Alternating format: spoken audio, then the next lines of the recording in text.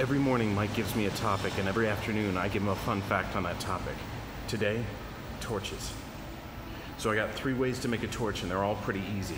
The first one, you cut the end off a broomstick, wrap 2 cotton socks around it, tie it up with wire, and spray it with alcohol. The more alcohol you spray, the longer it'll burn. Keep a wet towel handy to put it out with. The second one is for a nice tall torch. You want to get a tall square pole, 2 brackets, and an empty paint can. You drill 2 holes near the top of the pole, 2 holes near the top of the paint can, mount them together with screws and the brackets. Then you throw a roll of toilet paper in there, set it on fire. It'll burn for a while. The third one, all you need is an axe and a set of woods.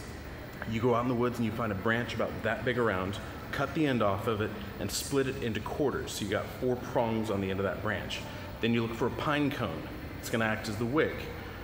Once you've got the pine cone, you look for a tree that's been damaged. It's got a little piece cut out of it, or a branch fell off of it, because they leak resin to seal that up, and the resin burns. So you find a pine tree that has some resin on the outside of it, you use your axe to scrape off some resin and scrape it onto the pine cone, stick the pine cone in those 4 prongs, and light it up. This one you gotta watch out for because it will drop resin a little bit as it burns, and you don't wanna let light leaves on fire or whatever. Anyway, that's your 3 ways to make a torch. Mike, thanks for torches, and friends, good luck.